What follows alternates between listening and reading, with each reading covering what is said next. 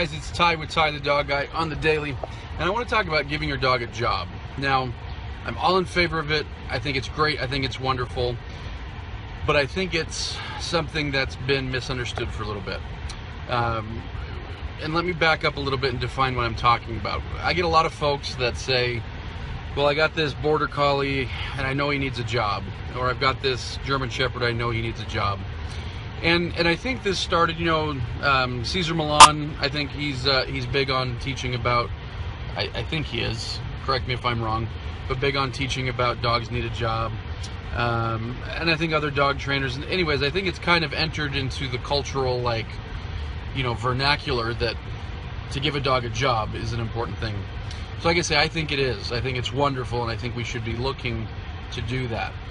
But what I find people get confused about is a lot of folks want to give a dog a job in place of training. So it's not uncommon that, someone will call and maybe they've got a Border Collie or an Australian Shepherd. So these are two dogs that do agility a lot, right? And can often excel at agility. And so people will say, he's got this aggression that we've got to deal with. So I'm trying to decide, do we go with you and do training, or do we get him into agility so he's got a job? And so the misunderstanding that people are starting to have is that that it's one or the other. That giving a dog a job will solve a problem. Now, can it? Yes, to a degree.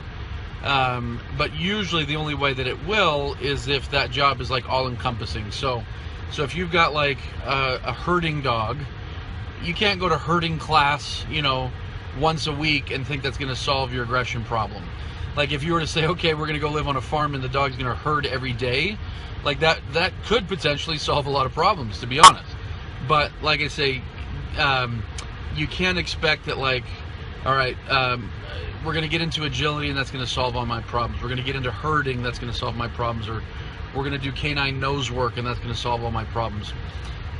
Again, I'm all in favor of those. I think those can be a part of the solution.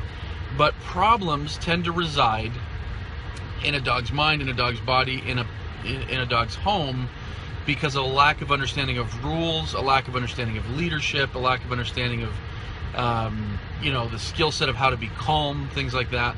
And so, generally speaking, solutions to a lot of problems for dogs with high energy or dogs with high drive is fixing leadership, fixing mindset, fixing how the dog thinks and how the dog perceives their world. And then as icing on the cake is to give a dog a job. Because the reality is every day, we solve dog problems without giving the dog a job. It's not a necessity in most cases. Some cases it kind of can be, but in most cases it's not a necessity. We can solve it through fixing those things. But if someone's going to do those things in addition to giving the dog a job, agility, protection training, herding, canine nose work, things like that, oftentimes that's an awesome 1-2 punch. So absolutely go out, do it, find your dog a job. But first, before you get into that hunting, herding, etc., make sure that you've taught the dog how to perceive the world in a way that's conducive towards being happy, calm, obedient, well-mannered, things like that, and you're going to be in much better shape for doing it.